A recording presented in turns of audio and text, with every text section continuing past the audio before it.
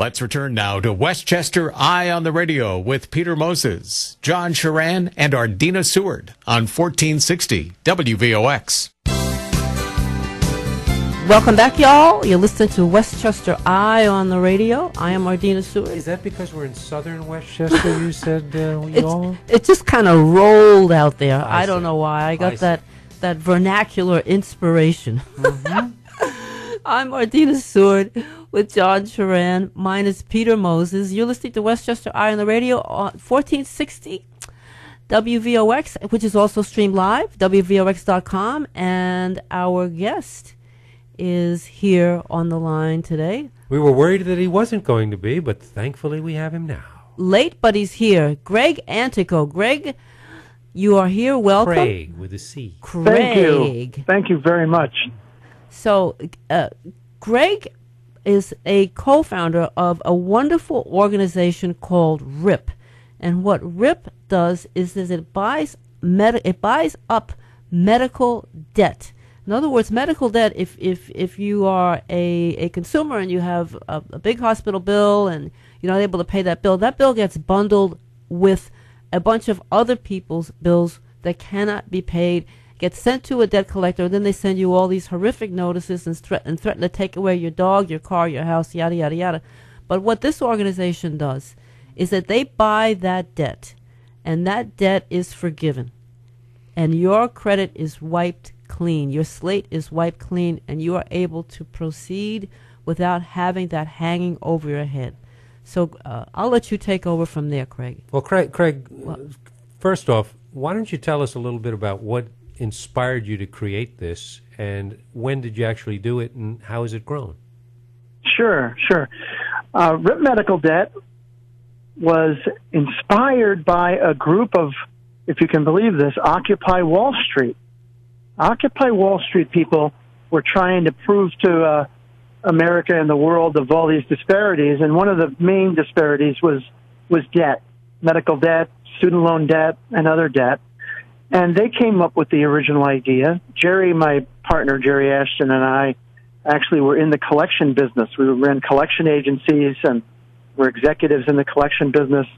And they came to Jerry one day and said, Jerry, we have an idea. What do you think of this? We'd like to buy $1 million of medical debt. So we're going to start a charity. We're going to raise $50,000. Now, instead of collecting on it, we're going to abolish it. What do you think? And he's like, I think that's the dumbest thing I've ever heard.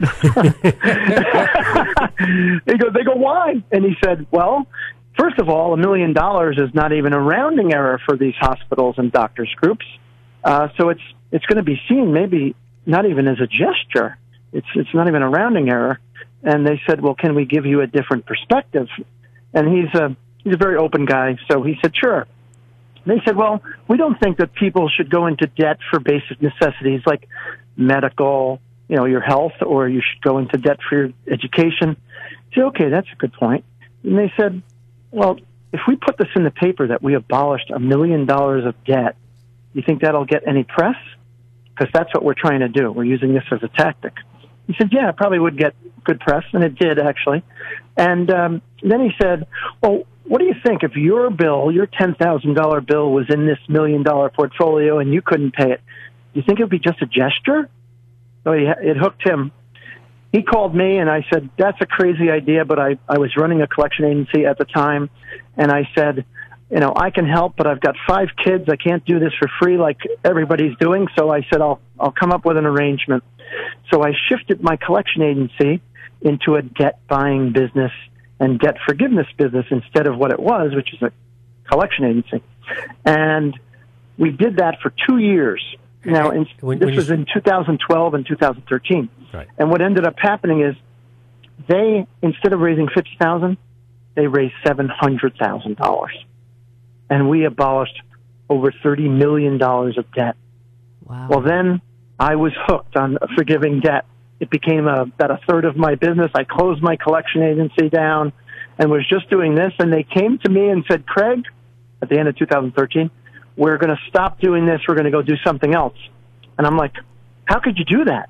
You're helping like 25,000 people get out of debt that they can't pay.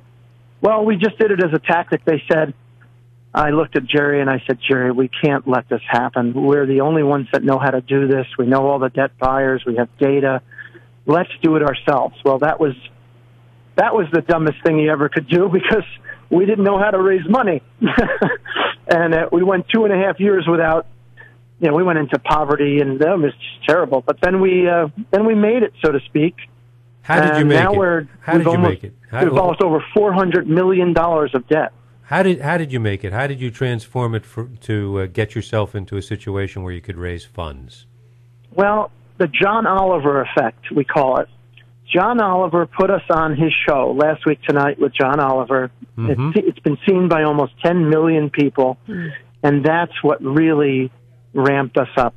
And that year, in 2016, we raised about $200,000. The next year, about 2-point-something million, and this year, over $5 million. So that was really the thing that got us on the map, is being on the John Oliver show, where he abolished $15 million of debt, and he donated to us on his show. And that's how it started, really, in earnest. Well, you're on Westchester Eye on the radio, so hopefully people out there in the audience, and I don't think they're going to be able to give you millions of dollars, but they will be able to donate, I'm sure, to your cause, which is a very worthy cause, because, I mean, I don't know, the impact of medical debt is so overwhelming. People losing their houses, just the stress of getting the bills in, saying you must pay, you must pay. And this is while they're trying to manage their own illnesses. And in some ways, it doesn't mean that people should be absolved of their responsibility to pay. But the stress of the burden of having to pay, it does not help heal the person who needs the medical care. No, it doesn't. And there's 15 million people that have just one bad mark on their credit report, and it's a bad mark for medical. And they shouldn't have to have that if they can't afford to pay. And that's what we're doing. We're buying up that debt that people can't pay. It's just sad that they can't come to me and say, can you help me with my debt? We haven't been able to figure that out yet. We do it it's a random act of kindness. We'll send out letters to them and tell them that their debt has been abolished, but they didn't ask for it. We just figured it out using data from TransUnion and other sources. Well, speaking of random acts of kindness, on the other side of the break, which is coming up soon, I'd like to talk about your November 26th deadline, which assisted a lot of U.S. veterans. So we're going to talk about that in a few minutes after this commercial. You are listening to Westchester Eye on the radio on WVOX 1460, also stream live at WVOX.com. I am Ardina Seward, John Charan, and our guest is Greg Antico, who is the co-founder of a wonderful, wonderful organization called RIP, which helps to forgive your medical debt. And we're going to have phone numbers. We're going to have websites for you to contact if you need help. Stay with us, because there's more interesting, important information coming to you in a few. Let's return now to Westchester Eye on the Radio with Peter Moses, John Charan, and Ardina Seward on 1460 WVOX. Welcome to Westchester Eye on the Radio, our weekly discussion of issues relating to Westchester and the surrounding area. I'm John Charan, along with Ardina Seward, and our special phone-in guest today, and it's a very, very topical topic, is Craig Antico, who is the chairman of the board of RIP Medical Debt. And they do the wonderful act of purchasing medical debt that is out there on the market and having donors contribute to it to eliminate it for the people who owe the money. And Craig, how much of RIP medical debt is supported by companies and corporations, and how much is supported by individuals? Okay. Individuals represent over 70% of our funding. Wow. And it's amazing how you can just donate $1 and abolish $100 of debt. So there's a very big multiple. So if you do 100, it's over, I mean, God, it's amazing. You do $10, it's $1,000. $100 is $10,000 worth of debt. So you've got such an impact. The good thing is, if you write in and say, Craig, I'd like this debt to go toward veterans, for example, we'll abolish debt of veterans, and 100% of the donations that we get go to buying and abolishing the debt and the data that goes with it. So it's an amazing multiple. We get debt for such a lower price that it just multiplies the donor's dollar. Now, Ardina brought up the concept before the break about this involvement with the veterans. Is that a new program for you, and is there any special, promotion going on about that? Something we've been doing it since 2014, but we've just started to. We actually were in the Veterans Day parade with a float, talking about it and having a bunch of the veterans on there. We just care about veterans. My co-founder is a veteran. My number one debt buyer, who has bought $2.5 billion of debt over his career, Michael Burrows, he's a full-bird colonel. So we just care about that. We've abolished so far $64 million of debt. That's pretty amazing. And just so you know, Craig, I also co-host the show right before this one, which is the only weekly show in the New York City market dedicated to telling the stories of veterans in the active military. And we have talked for a very long time about how the Department of Defense and the Veterans Administration struggle to have a compatible computer system, and that very often records are difficult to share between both groups. And it causes great difficulties for the veterans, and sometimes they're left with situations where they can't get the funding that they need to have the procedures that they need. So hearing about this is a really wonderful thing to hear about. Thanks. I mean, we went down to Jerry and I have gone down to Washington D.C. twice, and talked to the subcommittee on Veteran Affairs and Health, and we found that just in emergency room visits alone, there's over $6 billion that's owed by veterans that was not covered when it was supposed to be covered. Mm-hmm. $6 billion over the last 5 years. And it happens every year for just under 100,000 vets. They go to the hospital, the ambulance is charged to them, and the hospital is charged to them because the VA is denying. For these are members of the VA. These are not just a veteran walking off the street trying to get this. This is veterans, members of the VA that should be getting paid for, reimbursed for this, and they're not. And that's why we're doing such a job with them, because they shouldn't have to be paying this kind of money. They don't have it. Now, I think a lot of our listeners are pretty excited about this program. Where can they find out more information? Is there a phone number? Is there a website? Why don't you let our listeners know? Sure. They can go to www.ripmedicaldebt.org, ripmedicaldebt.org. That's what the millennials call it, RIP Medical, and RIP Medical Debt is what we older folks call it. Yes, well, yes. I guess it's a play on words, because RIP means rest in peace, meaning yes. We want to make medical debt truly dead, so that there is no real debt out there. And it's That's not right. too late for people. We just wrote a book called End Medical Debt, and it talks about the different ways that we can end medical debt. We don't think that ending medical debt per se is the most important thing, but ending the hardship of medical debt is something that we have in our control, regardless of the amount of debt that gets incurred by the poor or those in hardship. And it's not too late for people to contribute. I mean, we're only days away from the end of the year, but if people donate now, they can still write that off their taxes for 2018. It's a last-minute donation, but it'll make a difference in your taxes. It'll also make a difference in the life of people who have suffered more than they really should have.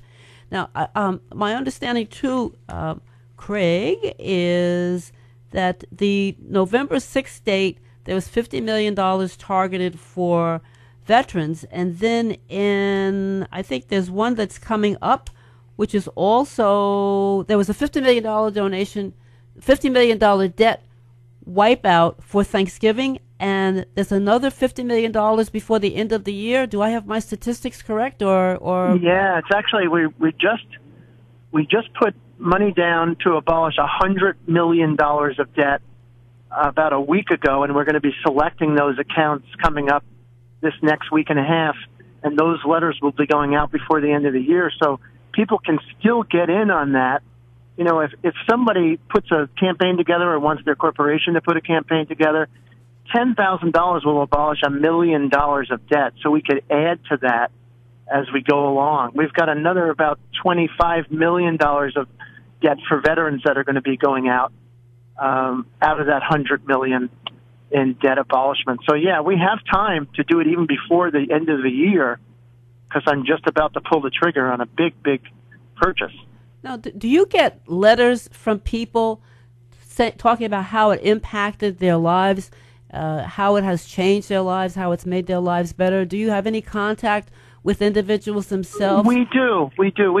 The interesting thing, we have about 40 different campaigns going on at any one time across the country, and all the NBC stations, for example, have contributed. They, if you can believe this, NBC Universal has put on campaigns that have enabled us to raise over $469,000. All you have to do is add 2 zeros to that to know that they abolished over $46 million of debt because they've actually promoted what we're doing. So they're an amazing company that's stepping up, but it's happening all throughout the country. I don't know if that answered your question. But I'm trying to get the audience to understand, even for people who can only give $5, how that changes the future of a single mother, an elderly person, a vet who has been overwhelmed with medical debt. Can you cite an instance where somebody's life has been actually made? Now I remember. We get letters all the time in our inbox. We get letters in the mail. Wrote and said that he had been so upset about the medical debt that was on his credit report, and he couldn't even get a credit for a house, and now he can. So it makes a difference. And Craig, they lose that credit mark. You're going to have to hold that thought, because we're drawing to a commercial break here. You're listening to Westchester Eye on the radio here on WVOX 1460 AM and heard worldwide at WVOX.com. We're speaking with Craig Antico, who is the chairman of the board of RIP Medical Debt, and we're talking about ways that are really helping the communities in terms of millions of dollars that are being wiped out from people's medical expenses. Stay tuned, and we'll have more conversation with Craig right after this. Let's return now to Westchester Eye on the Radio with Peter Moses, John Sharan, and Ardina Seward on 1460 WVOX. Here we are again, folks. We are down to our final 10 minutes. You're listening to Westchester Eye on the radio. I am Ardina Seward along with John Sharan. Peter Moses is off today, but our third person is our guest, Craig Antico. And Craig is the co-founder of a medical, I want to call it medical relief is the wrong word. It's basically a medical debt forgiveness organization called RIP, which is a fantastic charity. And for people who want to find it, it's at ripmedicaldebt.org. So it's not just RIP, it's RIP Medical Debt is what it is. And Craig, you brought up an interesting topic that I think we need to discuss. You mentioned that $469,000 can wipe out $46 million worth of medical debt. Can you talk to our audience a little bit about what you've learned about the markups in the medical industry? Yeah, sure. And when a person comes in that doesn't have insurance, oftentimes they're paying the MSRP, the top retail rate. Mm-hmm. They call it the charge master rate in a hospital term. And that's like 5 times the amount that, say, a Medicaid patient and the government might have to pay. Mm-hmm. So you've got to understand that this is like the retail price. So what you should do first when you're going to the hospital, and by the way, people go in and out of poverty all the time. Like about 9% of the people that aren't in poverty today will go into poverty and out of poverty over the next 2 to 3 years. Wow. So it's not as if this is a permanent situation. This happens all the time. And if you are in a poverty situation, you can look up Google, federal poverty level guidelines, find out what percentage of the poverty level you and your family are making right now, so that when you go to the hospital, you know to ask for charity care, for example. You have to know that there's financial assistance programs. Every single hospital in the metropolitan area and through this country have financial assistance programs. But the crazy thing is, my experience is that over 30% of the accounts that get bought and sold and placed for collection, actually people that qualified for charity care, and they're not getting it. So people have to know their rights. Are they making less than 2 times the poverty level? And if they are, shoot, you ask for charity care, and you do not have to pay for your care at the hospital. Now, Craig, your company, RIP Medical Debt, announced that they were trying to raise $250 million by the end of the year to reach a goal here in terms of retiring medical debt. You'd like to forgive that much, and I'm assuming that means you're looking to raise $250,000. How far along are you in that process, and have you reached your goal? We would have to raise about, actually, $2.5 million to abolish $250 million of debt, because it's 100 to 1. Right. However, we just did abolish $250 million, so we actually made our goal. Outstanding. Now we're trying to add to that. Last year, for example, in December, we got about 40% of our donations for the whole year in December. It's one of the biggest times for giving.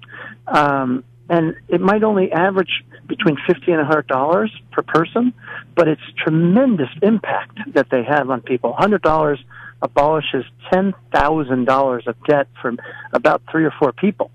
So it goes directly to abolishing debt.